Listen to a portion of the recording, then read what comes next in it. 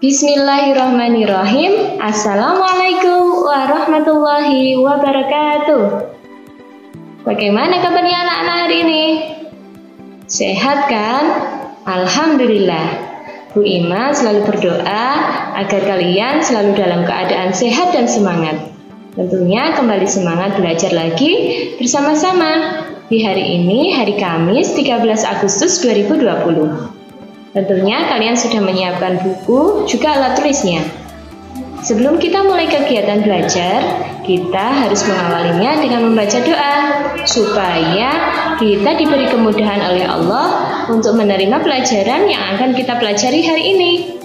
Kita baca basmalah bersama-sama ya. Bismillahirrahmanirrahim. Nah teman-teman, hari ini kita akan belajar tentang wujud benda. Kalian tahu enggak apa itu wujud benda? Nah, sebelum kita belajar wujud benda, kita baca dulu yuk cerita yang ada di halaman 44 ini. Di sana terlihat Benny sedang bermain pistol mainan. Kemudian dia mengisinya dengan air. Dan Benny bertanya kepada ibunya, "Bu, dulu ibu pernah bilang kalau air itu termasuk benda cair. Apa yang dimaksud dengan benda cair, Bu?" tanya Benny kepada ibunya. Kemudian ibunya menjawab pertanyaan Benny. Benda cair itu benda yang memiliki volume yang tetap, tetapi bentuknya berubah-ubah sesuai dengan tempat dan wadahnya. Contohnya air, minyak, dan sirup. Coba Benny perhatikan bagaimana bentuk air setelah dimasukkan ke dalam pistol mainan itu, jawab ibunya. Nah teman-teman, kalian tahu kan benda apa yang digunakan Benny untuk bermain? Nah, betul sekali. Benda yang digunakan Benny untuk bermain adalah pistol mainan. Benda ini bisa ia pegang, bisa juga ia lihat. Pistol mainan ini termasuk benda padat. Sedangkan air yang dimasukkan dalam pistol mainan itu termasuk benda cair. Air dapat memenuhi ruang yang ada di dalam pistol mainan tersebut. Sekarang kita akan mulai belajar tentang wujud benda. Dilihat dari wujudnya, benda dapat dibedakan menjadi 3. Ada benda padat, benda cair, dan benda gas. Benda padat adalah benda yang memiliki bentuk dan ukuran yang tetap. Contohnya kelereng, batu, dan pensil. Benda cair adalah benda yang memiliki ukuran yang tetap tetapi bentuknya berubah-ubah sesuai dengan tempat atau wadahnya. Contohnya sirup dalam botol, teh dalam gelas, dan air minum dalam cangkir. Sedangkan benda gas adalah benda yang memiliki ukuran dan bentuk selalu berubah-ubah sesuai dengan tempat atau wadahnya. Contohnya udara dalam balon, ban sepeda, dan kantong plastik yang ditiup. Nah teman-teman, dari bacaan pada halaman 45 ini, apa judul bacaan di samping ini? Ya, betul sekali. Judul pada bacaan yang ada di halaman 45 ini adalah wujud benda. Apa isi bacaannya? Isi bacaan pada halaman 45 ini menceritakan tentang wujud benda yang dibagi menjadi 3 bagian, yaitu benda padat, benda cair, dan benda gas. Masing-masing benda memiliki ciri-ciri yang berbeda-beda. Nah, sekarang kita lihat dulu yuk gambar yang ada pada tampilan ini. Gambar yang pertama adalah gambar pensil warna. Kemudian gambar yang kedua adalah gambar kecap. Gambar yang ketiga yaitu bak kolam renang mainan. Gambar yang keempat gambar susu. Gambar yang kelima adalah gambar balon. Dan gambar yang keenam yaitu handphone atau laptop yang kali ini kita gunakan untuk media atau sarana belajar kita. Nah teman-teman, kita lihat yuk gambar nomor 1, yaitu gambar pensil warna. Pensil warna yang kita gunakan sehari-hari untuk mewarnai dapat kita pegangkan. Kita juga bisa melihatnya, bisa melihat bentuknya. Pensil warna yang kita gunakan bentuknya selalu tetap. Jadi pensil warna ini termasuk benda apa ya? Benda padat, benda gas, atau benda cair?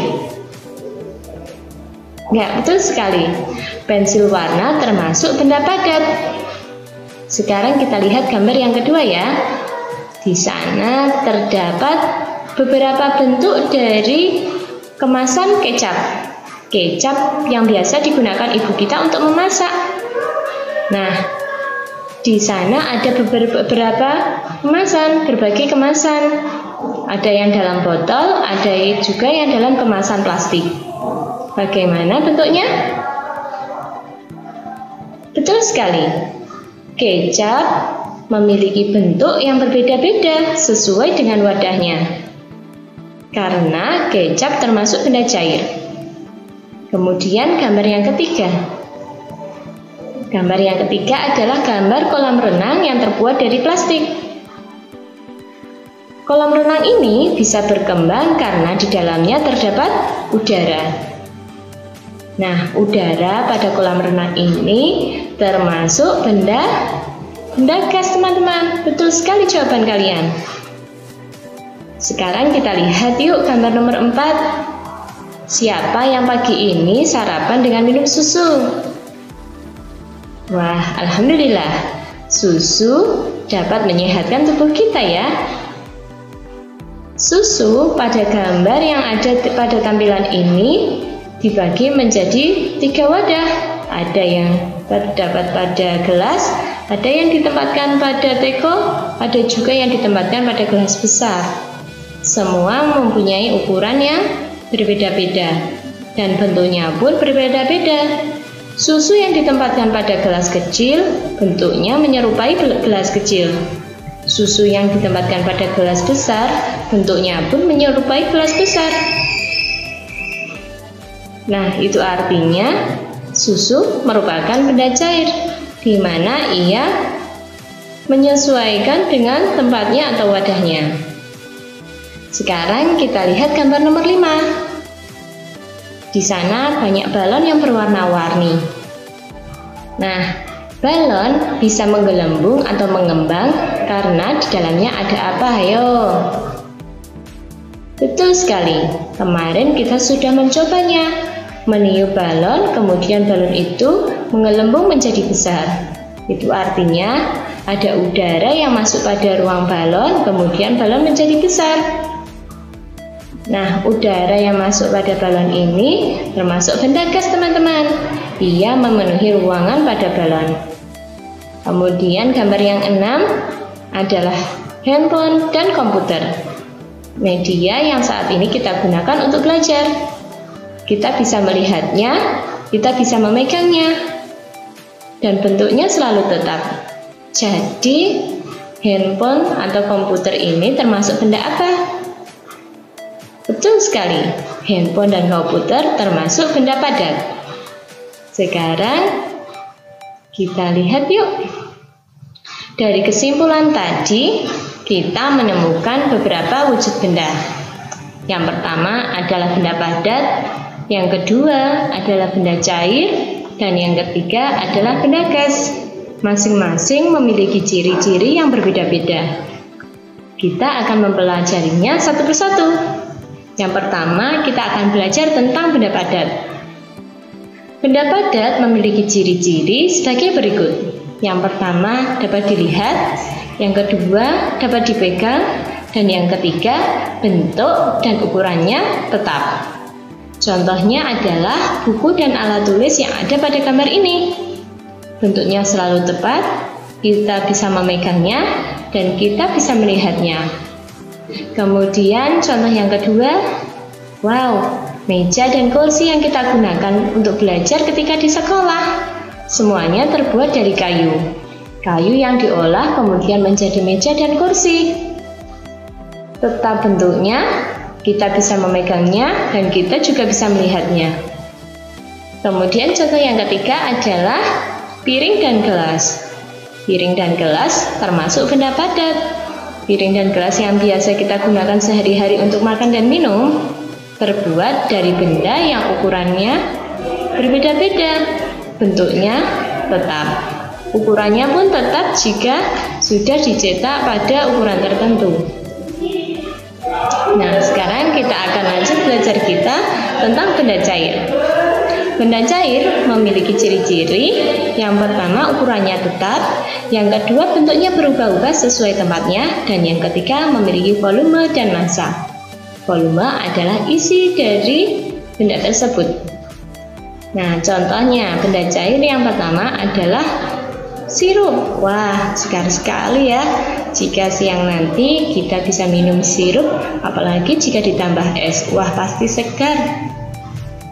Sirup yang ditempatkan pada botol memenuhi ruang botol karena sirup merupakan benda cair. Bentuknya menyesuaikan dengan tempatnya. Kemudian teh yang dituangkan pada gelas. Bentuk teh pada gelas menyerupai gelasnya.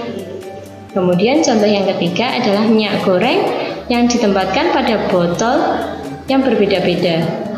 Di sini terlihat meskipun mereka berbeda ukuran, berbeda bentuk, tapi minyak yang dimasukkan dalam masing-masing botol juga memiliki bentuk yang berbeda-beda. Semuanya menyesuaikan dengan tempatnya. Kemudian benda gas. Ciri-ciri benda gas yang pertama adalah memiliki ukuran yang berubah-ubah. Yang kedua, memiliki bentuk yang berubah-ubah. Dan yang ketiga, benda gas selalu memenuhi ruangan. Contohnya yang pertama adalah balon. Balon yang biasa kita gunakan untuk mainan berisi udara. Udara tadi termasuk benda gas. Kemudian contoh yang kedua, sepeda. Apa hubungannya benda gas dengan sepeda? Kita perhatikan yuk. Dari semua bagian yang ada pada sepeda, ada satu bagian yang berisi gas atau berisi udara. Gimana? Nah, betul sekali. Pada roda sepeda. Roda sepeda harus kita pompa supaya bisa digunakan. Sepeda dipompa itu artinya kita mengisi udara pada roda sepeda tersebut. Jika tidak dipompa, tentunya roda sepeda akan kempes dan tidak bisa digunakan. Kemudian contoh yang ketiga. Apa ini? Ini adalah pelampung yang biasa kita gunakan untuk berenang. Pelampung ini berisi udara. Jika tidak berisi udara, tentu dia akan kempes. Masing-masing udara pada benda-benda yang ada di sini memiliki ukuran yang berbeda-beda sesuai dengan wadahnya atau tempatnya. Nah, teman-teman, hari ini kita sudah belajar tentang wujud benda. Di sana kita menemukan beberapa kata yang harus kita ketahui apa artinya, atau beberapa kata yang harus kita ketahui maknanya. Kita bisa buka halaman 46. Di sana terdapat kata wujud. Kita bisa isikan bersama-sama apa arti kata wujud. Wujud artinya rupa atau bentuk yang dapat diraba. Kalian bisa isikan pada tabel halaman 46 pada baris pertama. Kemudian ukuran. Ukuran artinya adalah isi atau besarnya benda dalam sebuah rungan. Jika benda padat biasanya ukurannya selalu tetap. Jadi mau dipindahkan ke wadah apa saja, bentuk dan ukurannya akan selalu tetap. Tetapi berbeda jika benda tersebut adalah benda cair atau benda gas. Pasti menyesuaikan dengan ruangnya. Sudah teman-teman, kita lanjutkan kata yang ketiga, yaitu kata padat. Apa artinya kata padat? Padat artinya adalah benda yang isi dan bentuknya tetap. Betul sekali. Contohnya kelereng yang biasa kita gunakan untuk main. Kemudian buku, ya, bentuknya selalu tetap, tidak bisa berubah-ubah. Kata yang keempat yaitu kata cair. Cair memiliki arti bersifat seperti air atau encer. Kalian tahu kan bagaimana bentuknya air? Nah, kemudian kata yang terakhir adalah gas. Gas memiliki makna atau memiliki arti bersifat seperti udara. Tidak bisa kita lihat dengan mata, tapi kita bisa merasakannya. Seperti ketika kita bernafas. Udara yang kita hirup tidak kelihatan, tapi kita bisa merasakan udara yang masuk pada rongga hidung kita. Nah, sekarang kita bisa lanjutkan pada halaman 46 ini dengan mengisi teka-teki sesuai dengan petunjuk makna dari kata yang sudah kita pelajari. Nomor 1. Benda yang isi dan bentuknya tetap disebut benda. Di sini sudah digaris. Benda padat. Benda yang isi dan bentuknya tetap. Sekarang kita cari makna yang kedua dari rupa atau bentuk yang dapat diraba. Kita cari yuk, apa sih yang dimaksud dengan rupa atau bentuk yang dapat diraba? Nah, di sini kita menemukan kata wujud. Kita buat garis yuk. Nah, seperti ini. Nomor 3. Bersifat seperti air atau encer. Benda apa itu? Benda yang mempunyai sifat seperti air atau encer. Nah, di sini kita temukan ada kata cair. Betul sekali. Kita buat garis. Nah, kemudian yang keempat, bersifat ringan seperti udara. Apa itu? Nah, kita cari lagi yang seperti udara, bersifat seperti udara dan ringan, tidak kelihatan tapi bisa dirasakan. Mana ya? Nah, di sini kita menemukan kata gas. Kita buat garis dulu.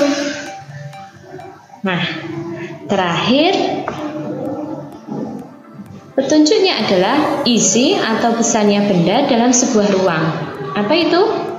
Yang menjadi isi atau besarnya benda dalam sebuah ruang. Maksudnya adalah ukuran. Nah, kita bisa menemukannya pada kolom kedua dari sebelah kanan. Sudah teman-teman?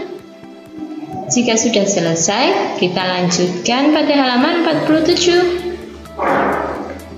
Nah, silakan diisi, dilengkapi nomor 2 sampai dengan nomor 10. Kemudian amati benda-benda tersebut dan berilah tanda centang sesuai dengan wujudnya. Mudah kan? Nanti jika sudah, kirimkan halaman 46 sampai 47 ini kepada wali kelas masing-masing ya, sebagai bentuk laporan bahwa kita sudah melakukan kegiatan belajar hari ini di rumah.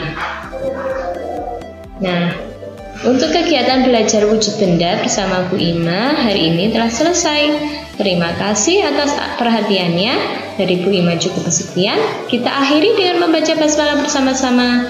Alhamdulillahirrabbilalamin. Wassalamualaikum warahmatullahi wabarakatuh.